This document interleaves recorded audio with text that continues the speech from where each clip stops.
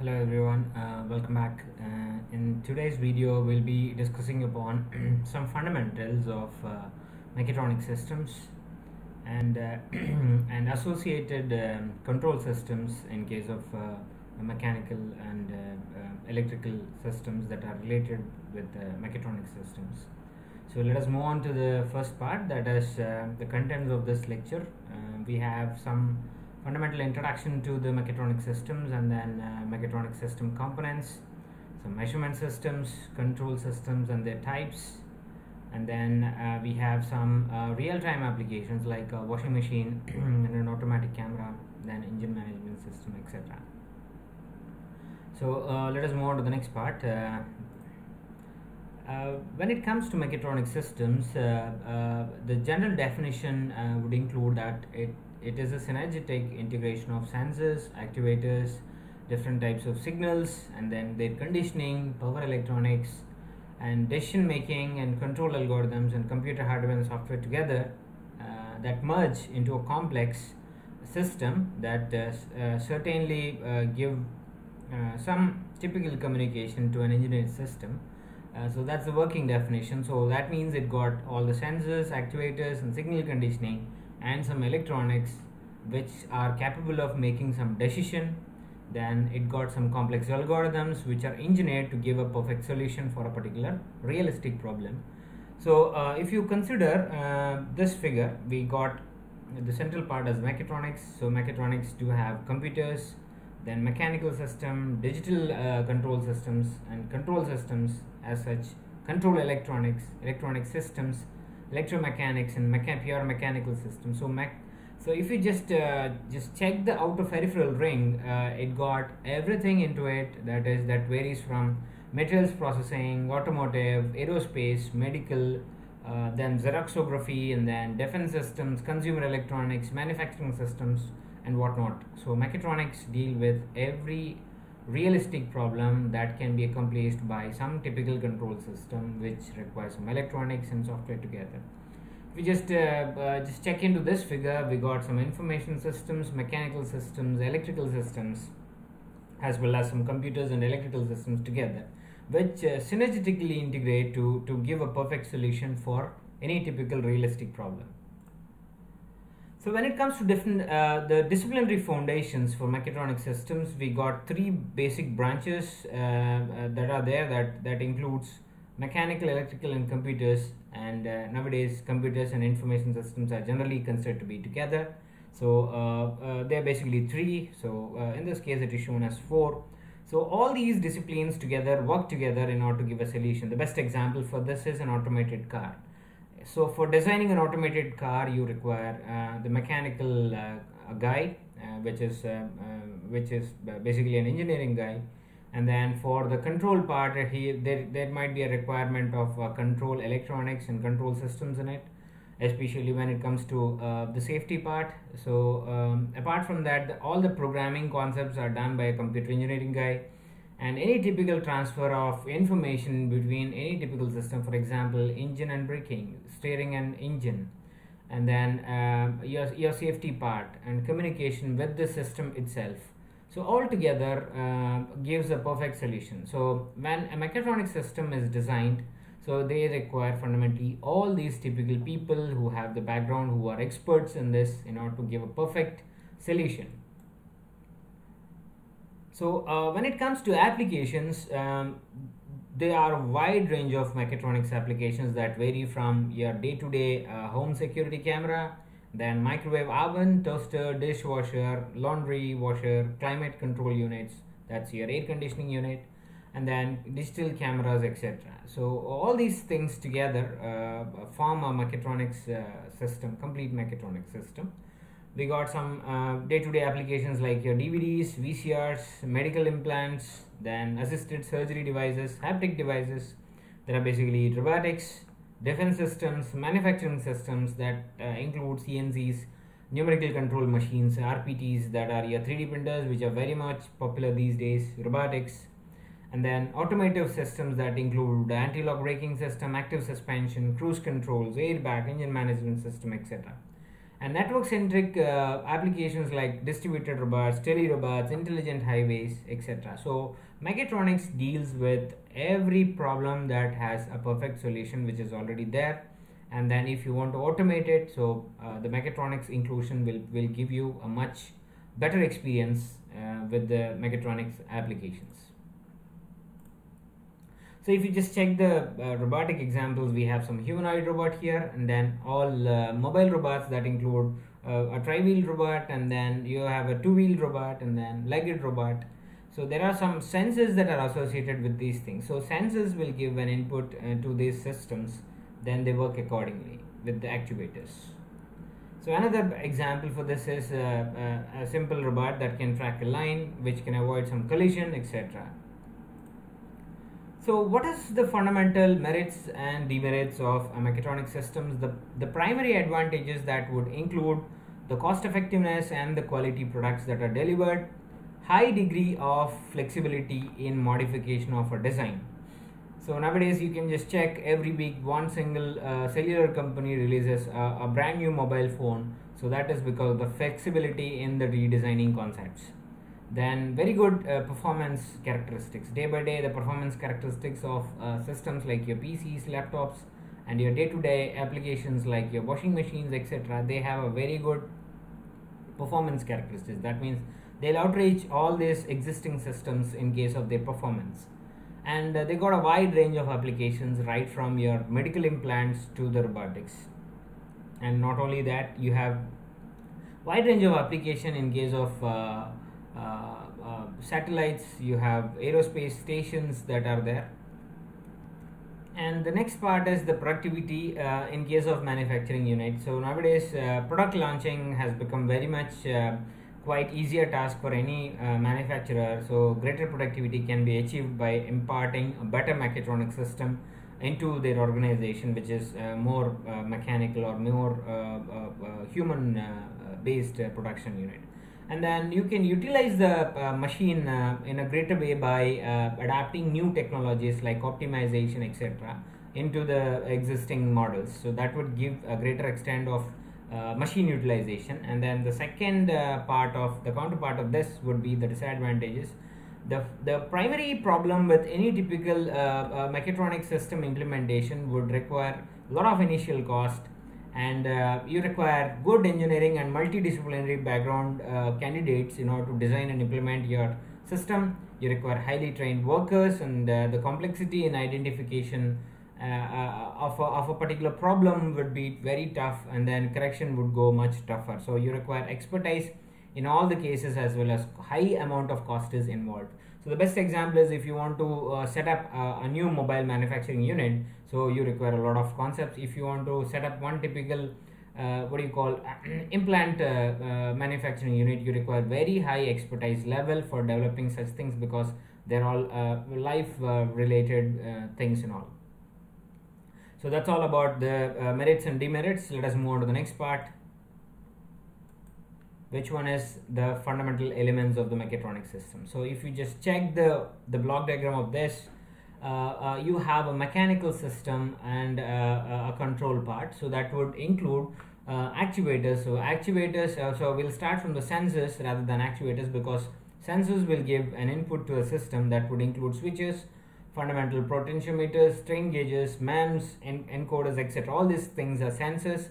So these sensory data, whatever you obtain, has to be processed into a signal conditioning and interfacing unit for the proper processing. That would include discretization circuits, that is digital converters and analog to digital converters, and then amplifiers, filters for removal of noise, amplifiers for improving the signal strength.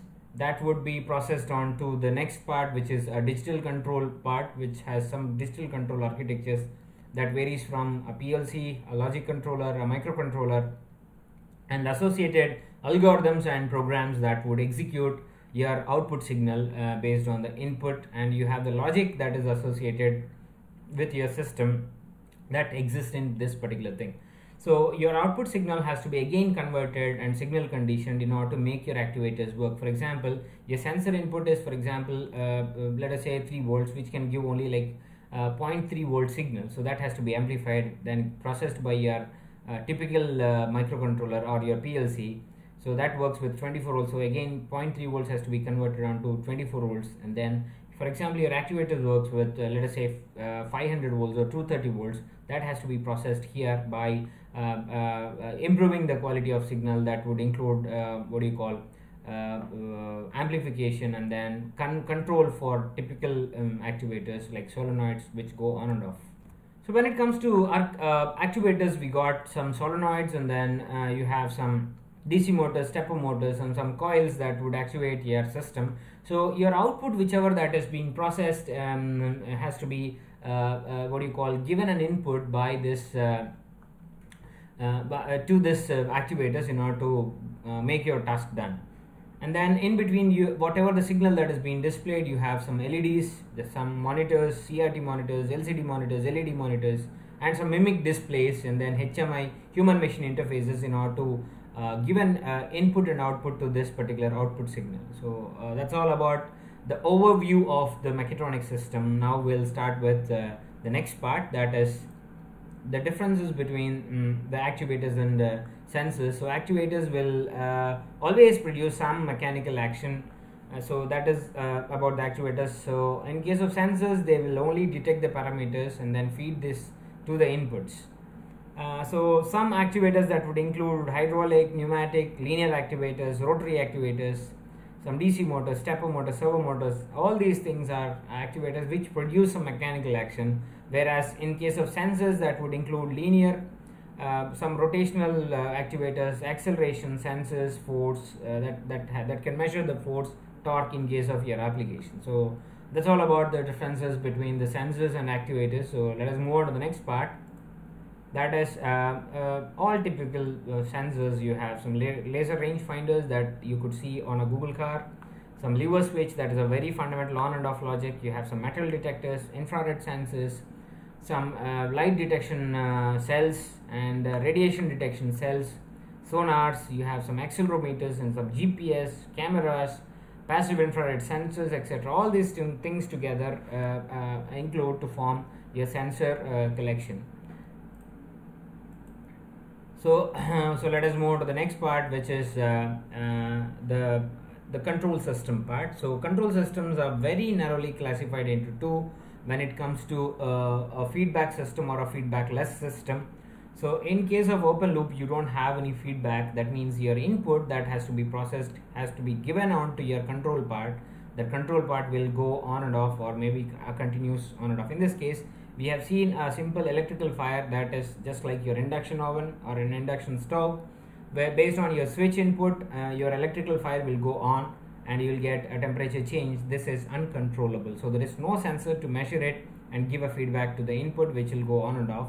So these systems are generally very quick in response, but they lack accuracy.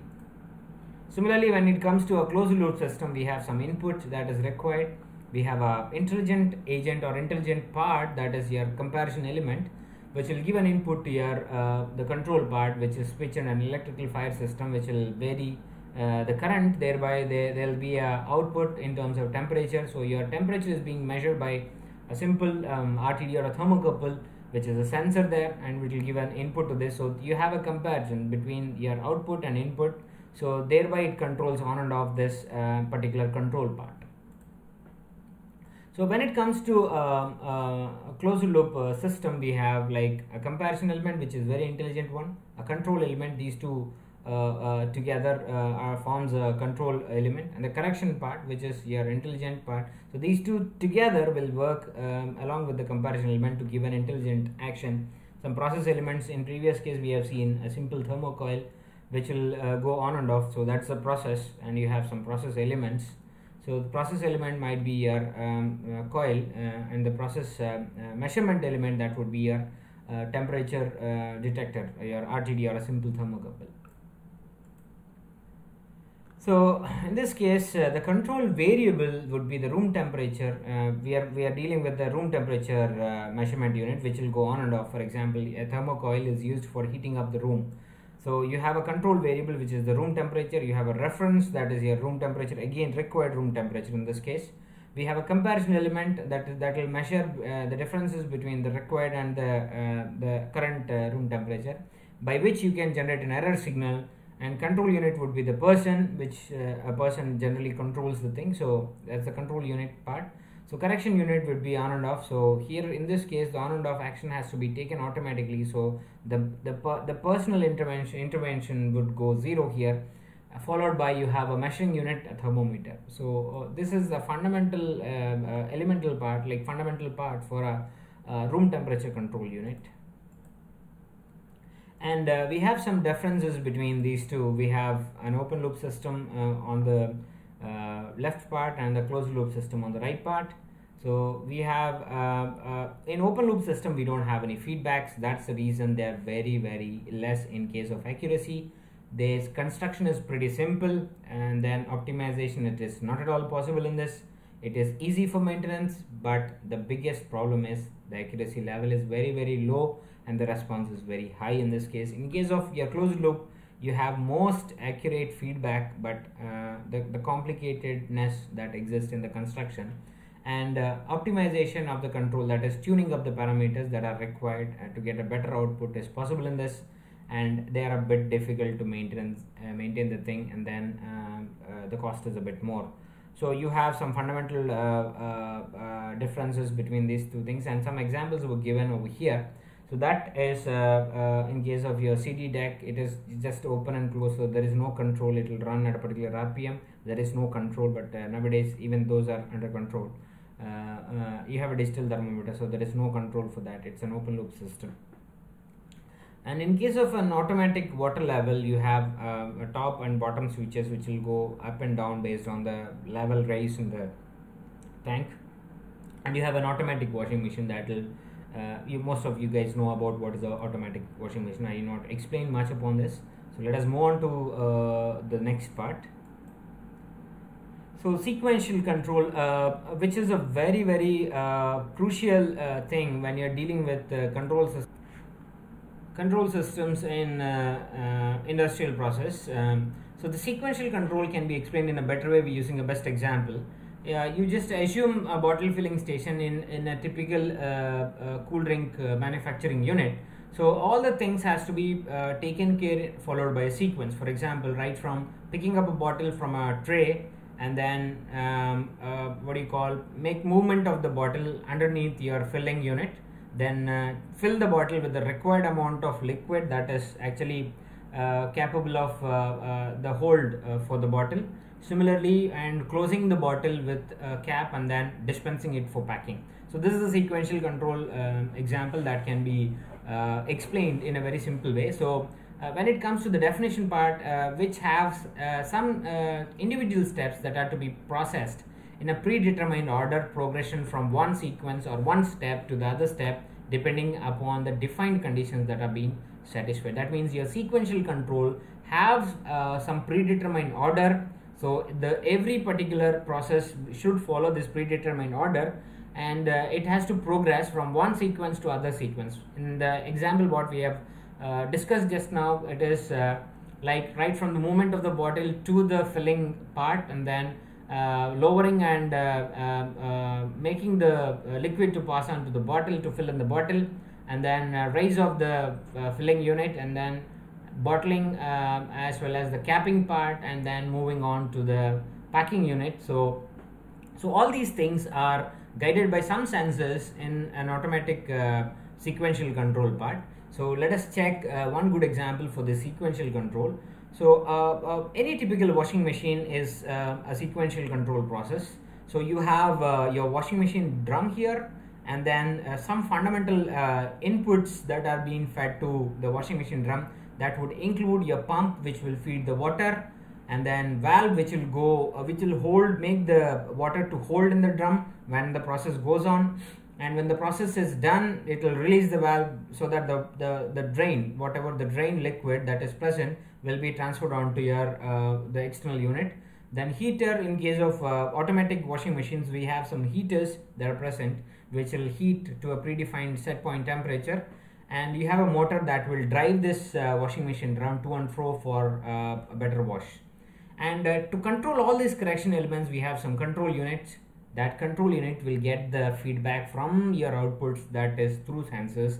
For example, water level, then water temperature, drum speed, whether the door is closed or not. Let us check how this particular cycle will work. So washing machines will have predetermined programmed cycles, right from rinsing, then washing, drying, spinning, and then followed by your final output cycle, that is opening your door.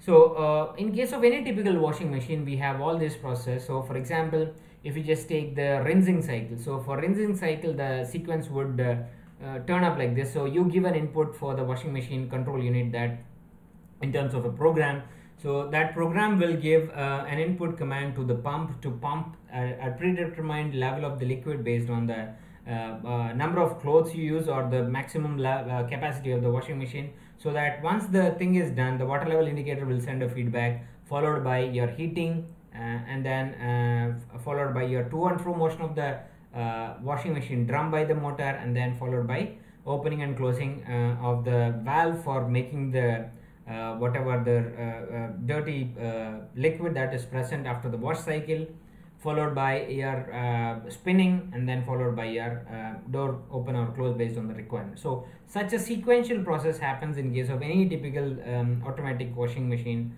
control, which is fundamentally a sequential control part. So you have in case of a fabric or a apparel manufacturing industry, you have to control some DC motors for controlling your rolling, spinning, and then dyeing, etc. So for that you require some feedback from the thing which is connected with the load here.